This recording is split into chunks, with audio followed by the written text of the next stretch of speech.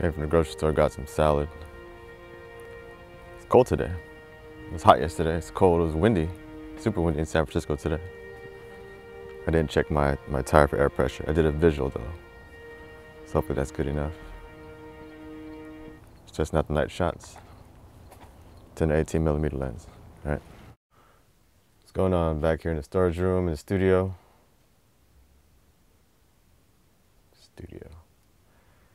Just I was about to pull the audio from the Tascam.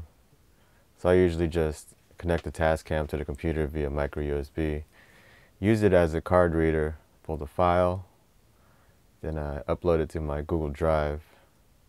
And from that point, I pull it off onto my iPhone and then do the editing. So I don't have a sophisticated editing software. I just use the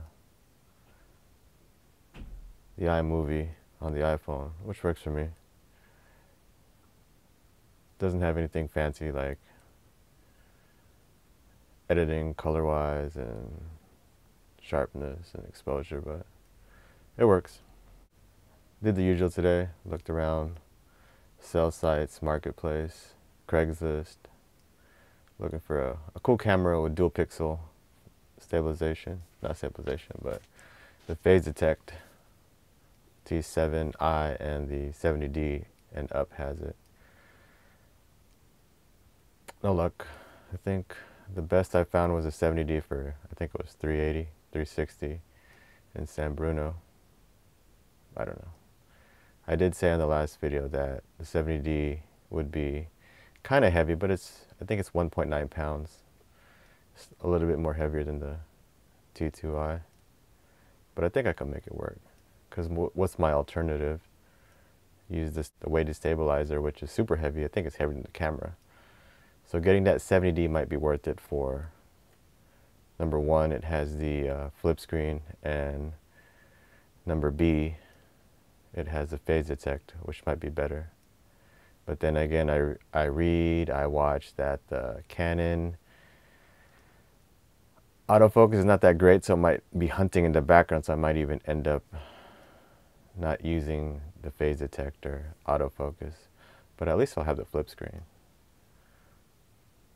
On the 10 to 18, I don't really use the mirror hack. I just use it to make sure I'm in frame initially, and I think I could just fold it down because it distracts me. I end up looking at it instead of looking at the lens, so we'll see how that goes.